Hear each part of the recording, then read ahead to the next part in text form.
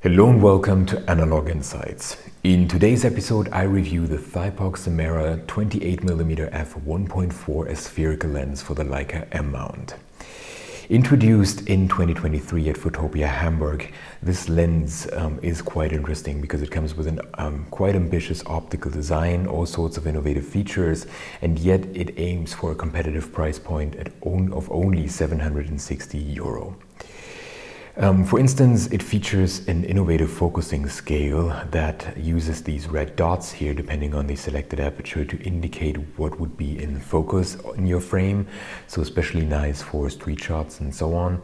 And it also comes with a so-called soft stop at 0.7 meters in terms of close focusing to let rangefinder photographers know that they need to switch to the live view feature if they're using a digital camera, or for film photographers like myself to let them know, okay, this is the close focusing stop that you should be using because this is how far your rangefinder goes, and everything beyond that would be out of your control, so to speak. And then there's even one more feature that lets you select between a traditional aperture, so regular clicks and regular stops, and a stepless aperture, which is really nice for videographers. So quite a package, and if we look at the competitive landscape here, it is a direct competitor to the Leica Summilux 28mm, which of course is significantly more expensive, coming in at around €7,000. And then for a long time we have nothing on the market, and then there is the Voigtländer Nokton f1.5 aspherical that of course also features an aspherical element. And then again there are some other offerings coming from Voigtländer. And then the only thing that Zeiss has to offer here for 28mm for the Leica M mount is an f2.8 Biogon, of course a legendary lens that also costs around €700. So quite interesting from a Thypoch perspective to place it right here for an interesting price given all the features and all the innovations that are being introduced. So of course I was curious, so I picked the lens up during a recent trip to Hong Kong, shooting it on my vintage Leica M6 and 2 rolls of Ilford Delta 100 and 1 roll of Kodak Portra 160. And of course I can't wait to share the results here with you, take a closer look at the lens, its build quality, the optical design, its features, and of course most importantly take a close look at the results it produces and some of my personal impressions. So let's dive in there and get a closer look at this lens.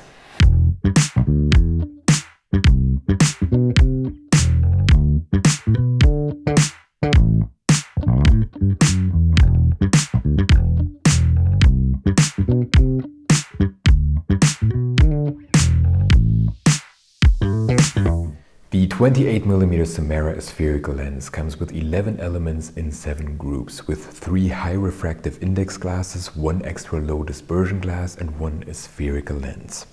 The 5 groups towards the rear act as floating element, which supports the Simera's close focus performance. The 14 aperture blades can be set between f1.4 wide open and f16 when closed down. As mentioned before, there is a switch you can choose to set your aperture clicks regularly, so to speak, so you do get proper third stops until f8 and then full stops all the way down. Or you can switch to the stepless aperture, which is great for videography because it basically means that you can seamlessly transition from a lighter scene to a darker scene without your audience noticing. The lens is available in black and silver, and in this particular case I went for the black one to match my vintage Leica M6 body. Overall, the 28mm Simera has a compact filter size of 49mm and a front diameter of 54mm with the rectangular lens hood attached. The manufacturing quality of the lens, the filter threads and all that is really nice, and everything snuggles and clicks nicely into place, so it's really a joy using this lens. And interestingly, it only weighs 330 grams. You would expect a little bit more, so for comparison, it is 110 grams lighter than the Leica Summilux alternative. Interestingly, there is this soft stop that I mentioned in the introduction at 0.7 meters, which is great for rangefinder focusing. It basically lets you know via that soft stop that this is the limit for rangefinder focusing, and that you would then have to transition on a digital Leica M body to the live view feature, or on any other mirrorless camera. Of course, you could just go and use it beyond that. Towards the other end of the focusing spectrum, there's an infinity lock, which is unusual for such a modern lens, but I appreciated it. And the most interesting and most innovative feature is, of course, the depth of field preview, using the red dots here that are particularly visible on the silver version, but also still have enough contrast here on the black version. And it helps you get a feeling for what would be in focus with the chosen aperture in your frame, and in this particular case it particularly helped me shooting street shots, but I can also imagine other shooting situations, for instance portraits, where it might come in handy. The lens hood is worth an extra few words. It is made of lightweight aluminum, and I particularly like the rectangular vintage design, and the cutout on the upper left corner makes sure that you can still see enough of your scene when looking through the rangefinder and viewfinder window here, despite the size of the lens. Naturally, a 28mm lens with an f1.4 aperture is quite large, and the typical problem would be a viewfinder blockage, and in this particular case it was solved nicely in market standards, I would say, and at least in my case I didn't encounter much problems.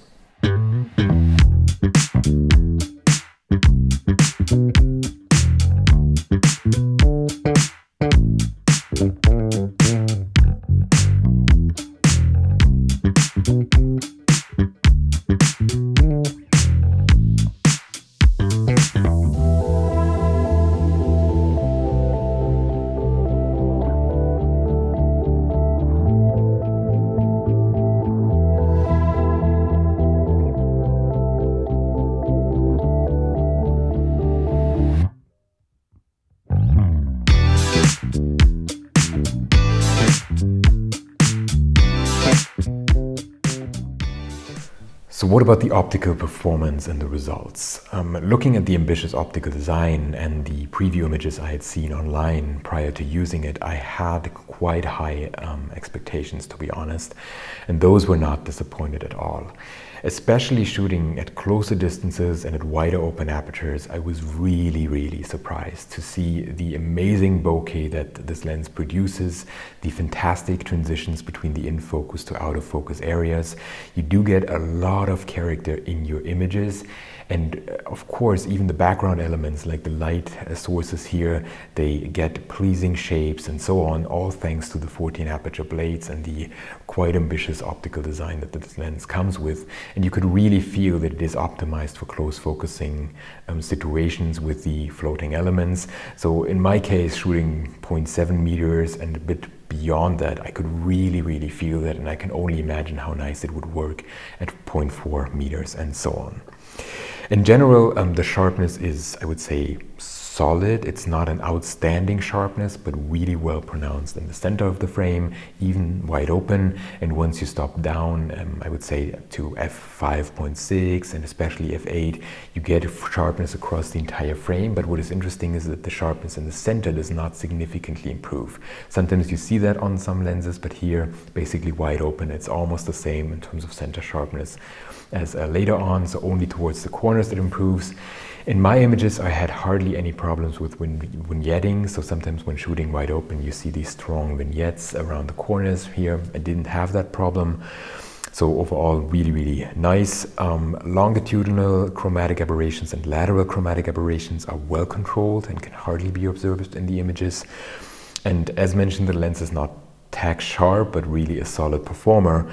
And I tried shooting it in all sorts of different situations because this is kind of what I expected from such a lens. The rationale being, if you carry such a larger and heavier lens with an f1.4 widest open aperture, you want to use it. So I did shoot it at night and in darker situations and indoor situations, and here I felt that it just performed really well. And then during the day, stopping down a bit, shooting a Delta 100 film or so on, shooting some street scenes and street shots, it still performed surprisingly well. And even when I turned a corner and went into a darker alley where I suddenly needed the wider open aperture, so if I just wanted to have quicker shutter speeds and still slower film, it was really performing well. So overall I really appreciated the versatility that it came with. And even with trickier issues, the lens performed well. So for instance, it is really resistant to flaring. You can shoot directly into the sun and you have hardly any problems with flaring and ghosting, which of course, thinking of videography, comes in handy, because sometimes you just, when shooting video, you just want to pan somewhere and have the sun as a source of light in there, and then yeah, it's really good. And also of course the rectangular lens shade that it comes with really helps ensure that you don't get unnecessary stray light into the lens, but even when shooting into the light source, it just worked perfectly fine. Color reproduction was really good and accurate, I would say, and to me at least the lens really shines when shooting black and white. Of course depending on the film stock, but this combination of the pretty bokeh and the kind of feeling and character that the lens produces in combination with black and white film really surprised me. It is a nice modern look, but not overly corrected, if you know what I mean. Sometimes you feel like something is sterile because it's just so perfect. In this case, this is not the case. It's not too sharp, it's not too dead, so to speak, but instead you get a lot of character, a lot of feeling to the images, and that combined with a nice black and white film stock is just producing fantastic results. So overall I was really impressed by the optical performance of this 28mm Simera lens.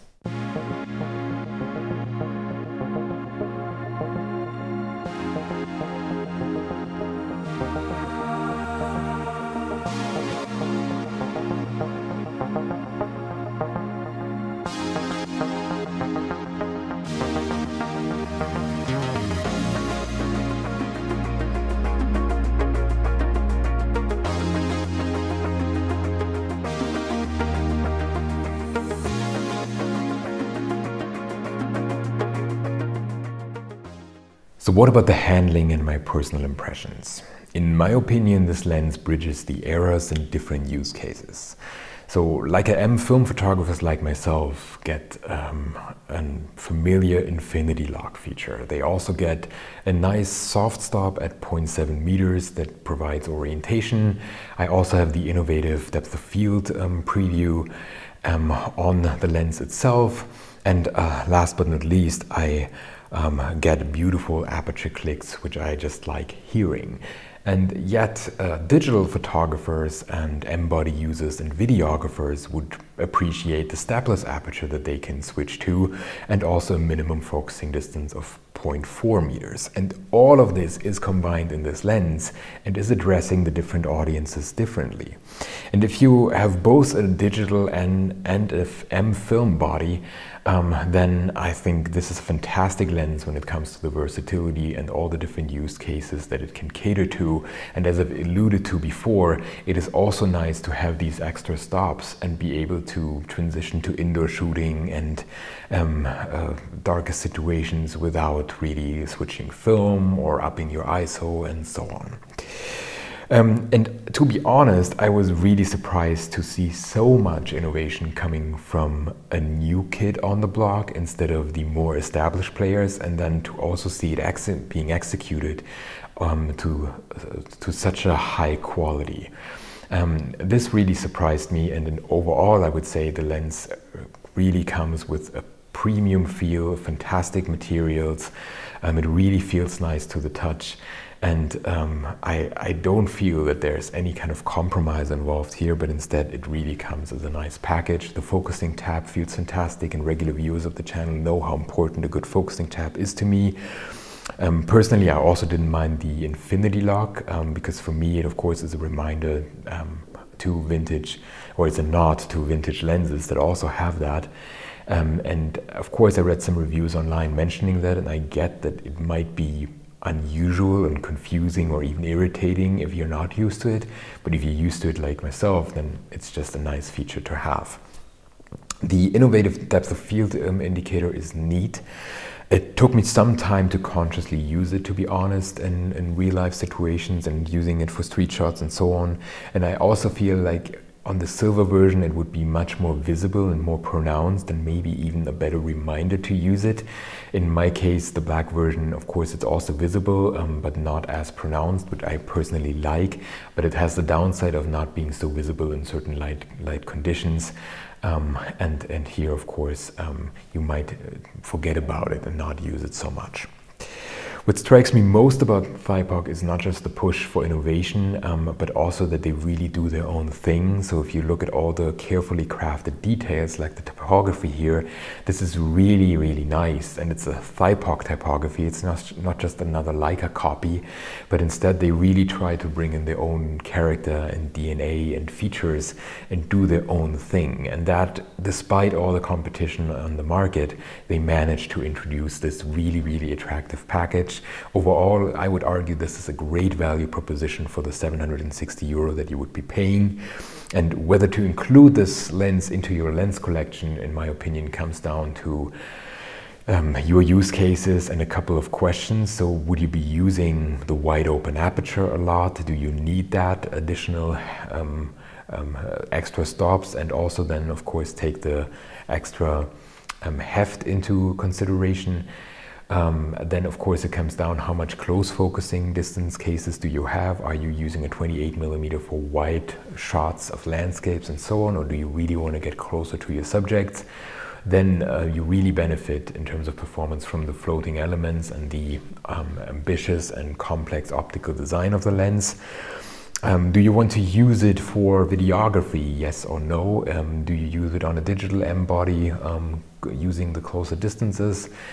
And last but not least, do you appreciate the kind of modern but not overly sharp and overcorrected look and feel? Or do you prefer something more vintage and simpler?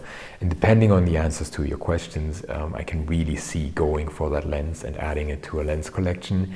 In my particular case, I already have 28mm lenses for the Leica M mount, and yet it nicely complements my lens collection, because those are significantly slower, typically f5.6 or 6.3 lenses in the vintage case.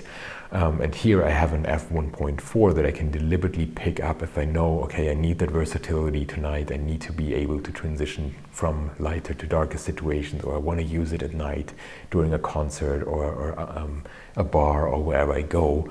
And then this lens, of course, comes in really, really handy.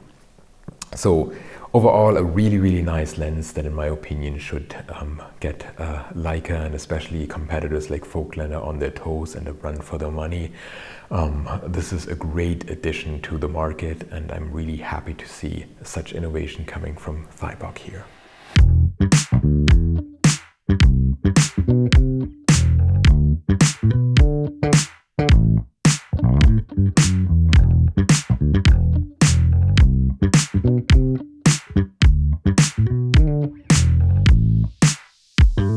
So, thank you very much for watching. I hope you enjoyed this episode of Analog Insights and my review of the Thypoch Simera 28mm f1.4 aspherical lens. A fantastic lens that really lives up to its ambitious optical design and price point. You get a well-crafted, well-corrected lens for the money that is a joy to use and gives you that little extra versatility when it comes to shooting in darker situations, close focusing, and switching to videography. If you enjoyed this video, please remember to like it and maybe even share it with your friends. And if you want to see more videos like this, please subscribe to our channel. Jules, Greg, and I really appreciate each and every subscriber coming our way. So thanks for watching. I hope to see you soon. Bye.